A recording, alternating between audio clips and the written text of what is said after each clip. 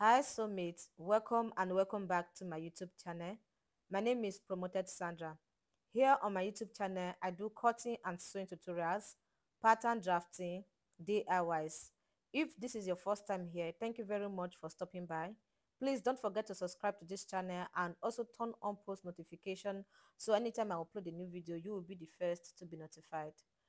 In today's tutorial, I'm going to be showing you guys how to make this beautiful underbust corset dress with a basque waist you are seeing on the screen. If this is something you're interested in, then keep up watching.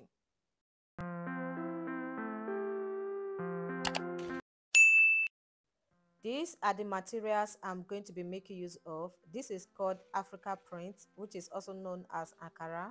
So I have about 1 yard of Africa print here, which I'm going to be using for the upper part of the dress. And this black material is called crepe. I have about 2 yards of crepe. You can make use of any color of your choice. The first thing I'm going to be doing is to go ahead and draft out the upper part of this dress on my pattern paper. So this part is going to be serving as the shoulder, and I'm going to be taking my measurement from this side. So I'll go ahead and mark a straight line across like this. This line is going to be serving as the shoulder line, which is also known as the starting line. So I will place my tape on that shoulder line. I will mark my bust point, which is 11 inches. Still placing my tape on the shoulder line, I will mark my under bust, which is 14 inches. Then I'll go ahead and mark the waistline, which is 16 inches. I will repeat all the measurements on this other side of the pattern paper. Then I'll go ahead and connect the points together like this. So after I was done connecting the points, I will place my tape on the waistline, which is this line here. I will place my tape on the waistline like this. I will mark 6 inches downward. This 6 inches is going to be used for the basque around the front part of this dress. So I'll just go ahead and extend the points together like this. Please do not allow it to be more than 6 inches, okay? So I'll go ahead and label it bust point, under bust, waistline, and basque length. I will place my tape on the shoulder line like this. I will mark the wideness of the neckline. So I will just mark 3.5 inches. Please, if you are on a smaller size, go ahead and mark 3 inches. Then I'll place my tape on the shoulder like this. I will come down by 8 inches for the V-neck. So I'll go ahead and connect the points together like this. Then I'll go ahead and place my tape on the shoulder line. I will mark half of my shoulder measurement, which is 8 inches. I will mark it like this. So from that point, I will come down by 1 inch for shoulder slope.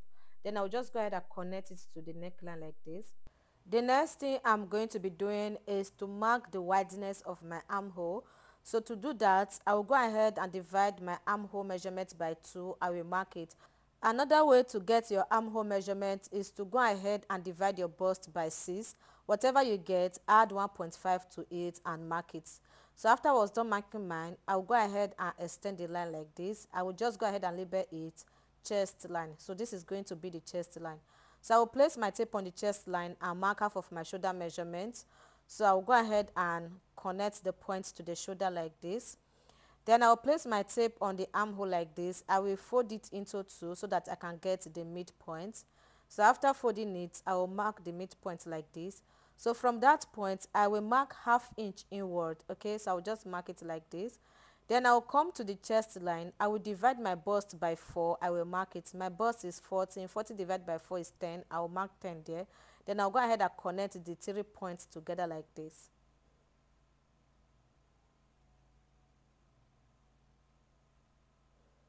After I was done with that, I will just come to the bust point line. On the bust point, I will mark half of my nipple to nipple measurement, which is 4.025. Then I will come to the hem. I will mark the same measurement. I will connect it together like this. Then I will place my tape on the shoulder like this. Just watch at where I am placing it. I will fold it into 2, then mark the midpoint. So from that point, I will connect it to the bust point line like this. Then I will come to the waistline. I will mark ½ inch inward and ½ inch outward for that. So I will just mark ½ inch on both sides, just like as you can see me doing. So I will connect a slant line from the bust point to that ½ inch and from there to the hem.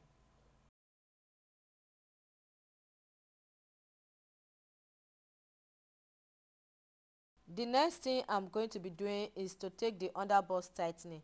So for the under bust tightening, I'm going to be making use of 2 inches. So I will divide the 2 inches by 2, which is going to give me 1. So you can also go ahead and fold your tape into 2 to get the right answer. So I'll place my tape on the under bust. I'll be taking the measurement from this line that I already have there. I will just mark 1 inch like this. Then I'll come to this other side. I'll mark 1 inch. Okay, just see how I am placing my tape and where I am taking the measurement from. But if your bust is on a smaller size, you can make it of 1.5 inches. So I'll just go ahead and mark a straight line to the hem of the dress. I will mark it on the other side. Then I'll go ahead and connect from the bust point to the under bust like this. So after I was done connecting it, I'll just go ahead and blend the sharp edge like this. The next thing I'm going to be doing is to add my horizontal measurement. So for the chest line, I've already divided my bust by 4 and I marked it on the chest line. So I will come to the waistline. I will divide my waist measurement by 4. I will mark it on the waistline. Then I will come to the hip line. I will divide my hip measurement by 4. I will mark it on the hip line like this. Then I'll go ahead and connect the 3 points together. After I was done marking it, the next thing I'm going to be doing is to take my side dart. To take your side dart, you are going to measure from your shoulder to your waist measurement at the front minus your shoulder to your waist measurement at the back. For me, from my shoulder to my waist measurement at the front is 16 inches and for the back is 14 inches. So 16 minus 14 is 2. So I'm just going to place my tape on this bust point line. I will mark 2 inches downward like this. From the bust point, I will connect it to meet the 2 inches I marked downward. So I'll also connect it outside the pattern like this, okay? So I will just mark out this part because I'm going to be cutting it out. I will cut this side of my pattern paper open like this. I will come to the shoulder. I will just cut out this part close to the bust point. Can you see what I'm doing? Then I'll come to this side. I will cut out this side close to the bust point. Please don't cut out everything. Then I will just lift up the pattern paper like this and close the side dart like this. I will use my seal tape to seal it down. I will come to the under bust line, which is this line here. I will place my tape on it. I will mark 3 inches upward like this. Then I'll go ahead and use my French curve to connect a curved line from that 3 inches point to the under bust like this. I will also go ahead and connect the other side from here to here. So just watch out how I am placing my French curve. Okay, in case you don't understand what I'm saying, just watch what I'm doing, you will understand. I will come to the shoulder line. I will mark 0.25 inches inward on both sides. So this is also known as quarter inch. Just go ahead and mark quarter inch on both sides. Then I'll connect it to the bust point like this. This is just to give it extra tightening around the chest line. I will just go ahead and mark this part because I'm going to be cutting it out. So I'll do the same thing for the other side. The next thing I'm going to be doing is to replace all the darts and also add my sewing allowance. I will measure the dart I took around the chest line. I will come to the chest line here. I will replace it. Then I will come to the waistline. I will measure what I took. I will replace it. Then I will do the same thing for the hip line. Before I connect the points together, I will come to the shoulder. Remember I took 0.25 inches on both sides, so I will plus it together. What I have is ½ inch. I will come to the shoulder. I will mark the ½ inch like this. I will connect it to the chest line. So before I do that, I will just go ahead and extend the shoulder like this. Then I'll go ahead and connect it. Just watch out and see how I am connecting this. This is very, very important. If you do not replace your shoulder darts or tightening, you are going to have a shortage on your armhole, okay? So it's going to be shorter, or yes, it's going to be shorter than the original measurements. So the next thing I'm going to be doing is to go ahead and connect the sides together like this. After connecting it, I will just extend this curve here from the under bust to the side. So after extending it, I will extend the armhole area like this. So the next thing I'm going to be doing is to go ahead and cut it out. Please just watch out the part I am cutting out.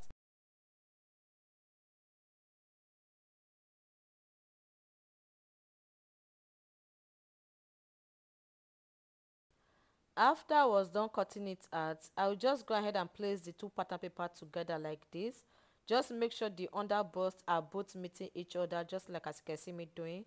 Then I'll place my ruler on the waistline. I will mark a slant line from the waistline to the hem of the dress at the front like this. Can you see it? I will just go ahead and cut it out, just like as you can see me doing. So after I was done cutting it, I will cut the under bust like this. After I was done cutting it out, I will just go ahead and arrange it like this. Then I will use my seal tape to seal the down parts together like this. I don't want to cut out two pieces of my fabric. So with this, I'll be able to cut out just one pieces. Then I'll go ahead and label the two pieces at the top. This one is one and this one is two. So this is just me using an arrow to indicate both of them. So the next thing I'm going to be doing is to draft the back. So for the back, I'm going to be very fast because whatever I'm going to be doing for the back is what we already did for the front. So first of all, I went ahead to mark 1.5 inch in on my pattern paper, which is going to be serving as the zipper allowance. Then I'll just go ahead and mark the shoulder line, the bust point, and the waistline. So from my shoulder to my waistline at the back is 14 inches. I will connect all the points together. So for the neck depth for the back, I will be marking 1 inch downward, just like as you can see me doing. For the wideness, I'm going to be marking 3.5 inches because that was what I marked for the front. So I'll go ahead and connect it like this. Then I'll mark the shoulder slope. Remember, I came down by 1 inch at the front. So whatever I did for the front is what I'm just repeating for the back, nothing else. Just a little bit different. So I'll just go ahead and connect the armhole for the back. For the back armhole, you don't need to mark 1/2 inch inward, just like what we did for the front. I will bring the front armhole like this. I will place it on the back armhole, okay? On the back pattern paper, the armhole. Then I will mark this point at the back. Then I will remove the front. I will extend the line to the center back like this. I will just go ahead and use my marker so that it will be bold. Then I will just go ahead and connect the chest line to that point. Then I will connect from the chest line to the waistline like this. So on the waistline, I will place my tape on the waistline here like this on the center. I will mark 1/2 inch towards the zipper allowance. Then I will just extend the neckline to the zipper allowance. I will mark a slant line to that 1/2 inch I marked. This is to remove zip bulge on your dress, okay? So I will just go ahead and cut it out just like as you can see me doing. Please pay attention and see the part I'm cutting out. So if you check this pattern for the back, you are going to see that I did not add that to the back. So I'm not going to be adding that to the back of this dress. So if you want to add to your own, you can go ahead and add.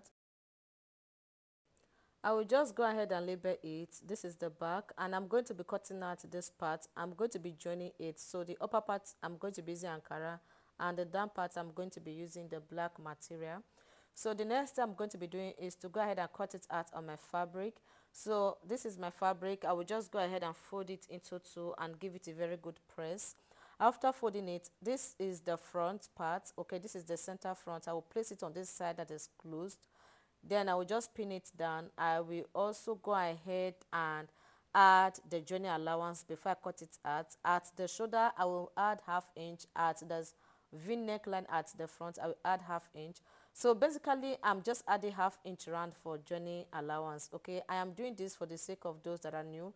If not, I would have just go ahead and cut it out. I know what to do.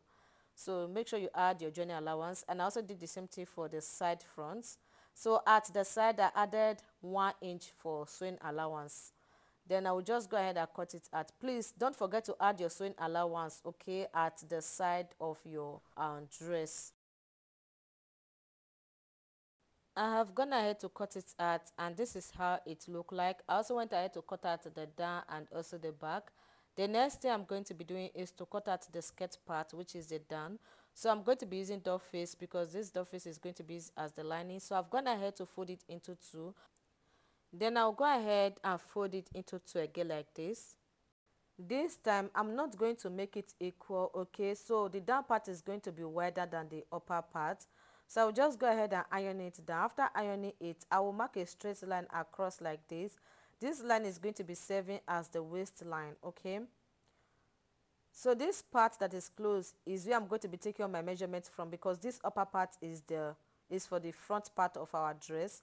So I will place my tape on the waistline. I will divide my waist by 4. I will mark it. Then I'll place my tape on the waistline. I will mark my hip point, which is 10.5 inches. Some people own are 9 inches. Some people own are 8 inches. Just know your own and mark it. Then I'll place my tape like this on the waistline. Can you see how I am extending my tape? I will minus my half length, which is from my shoulder to my waistline. So from my shoulder to my waistline is 16 inches. I will minus that 16 inches on my tape and mark the full length of the gown on the skirt part, okay? That part did not show. Okay, just go ahead and mark it on your own. So I'll place my tape on the waistline. I will minus my half length and mark my knee length. Okay, so after marking my knee length, I'll just go ahead and extend the line like this. So I'll go ahead and position my camera so that you guys can see all the lines. So I'll go ahead and label it. This is the waistline, the hip line, the knee line, and also the full length line. So I'll come to the waistline. I will divide my waist by 4. I will mark it. I will divide my hip by 4. I will mark it. Then I will minus 2 inches from my hip. Whatever that is left, I will divide it into 4. I will mark it on the knee line. Whatever I mark on the knee line, I will mark it on the hemline. So do the same thing for yourself.